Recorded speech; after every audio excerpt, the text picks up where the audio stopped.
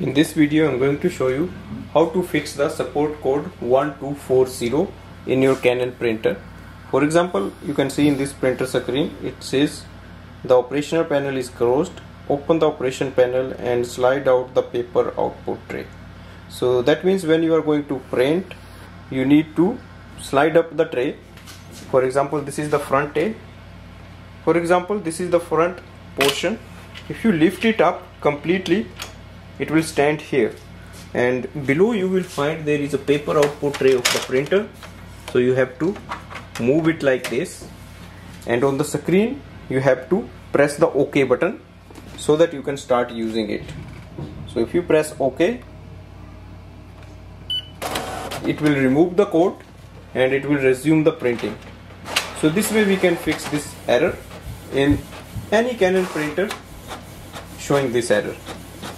Thanks for watching.